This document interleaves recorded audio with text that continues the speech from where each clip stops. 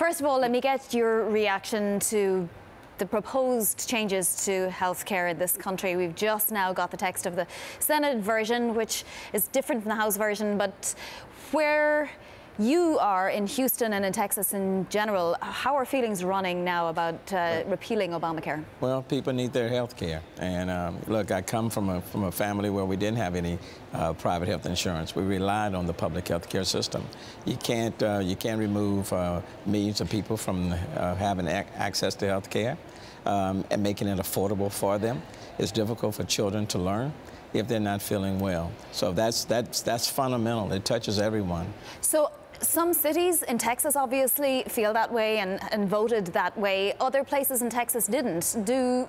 Is there a provision to help people who, may be thrown off if there is a new version of healthcare? Well, let me tell you, I was in the legislature for 26 years in the state of Texas. We were losing $300 million a month because we did not enroll in affordable health care, or ACA. $300 million. Many of our hospitals were closing. Hospitals in urban centers and hospitals in rural America were being closed because of the rising cost of health care. People need their health care. In my city, in the city of Houston, it's a booming city, but 24% of the people in the city of Houston are working poor.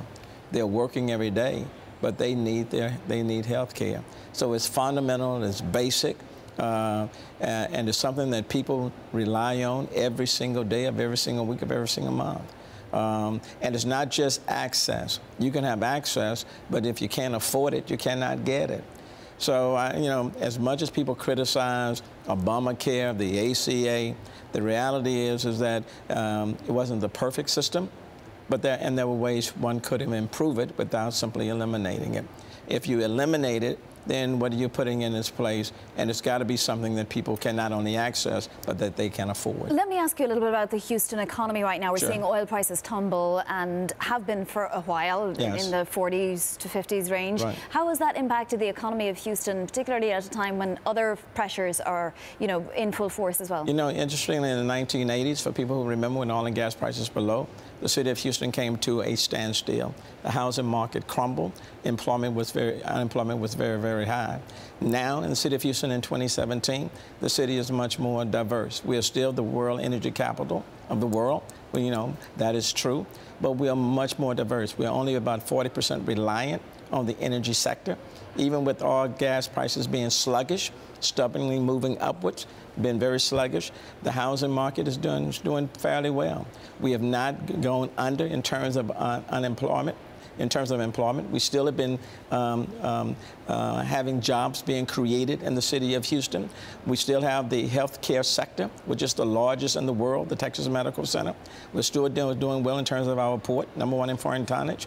And so there are many other sectors that have kicked into gear, and we're not as reliant on the energy sector. Let me ask how Houston has dealt with the sanctuary city issue. So Yes. the state passed a law that allows anyone stopped to be asked about their immigration Before being arrested, correct. status before being arrested. Right. How has that impacted, even the population that are currently in Houston right now? There's a lot of anxiety. We have the third largest population of immigrants, especially when it comes to illegal immigrants, undocumented people in the city of Houston. We are the most diverse city in the country. And the city of Houston, City Council, for example, just on Wednesday decided to sue the state on that bill, Senate Bill 4, that essentially says that our police officers can stop someone and ask them for their papers, even if that person has not been arrested.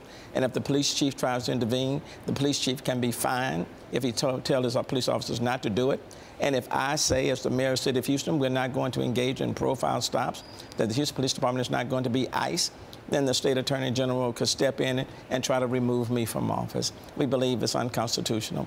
But the city of Houston has always said that we'll abide by any law that's constitutional as long as it is constitutional. We're out of time, unfortunately, Mayor, but I do have to ask you, as a Democrat in the compact of mayors, what's the primary goal for you right now? Right now is to make sure that we have a city that's financially run sound. That's why we solved our pension issue. We want to make sure that we remain a very diverse city, and we are. We're building a city for the future.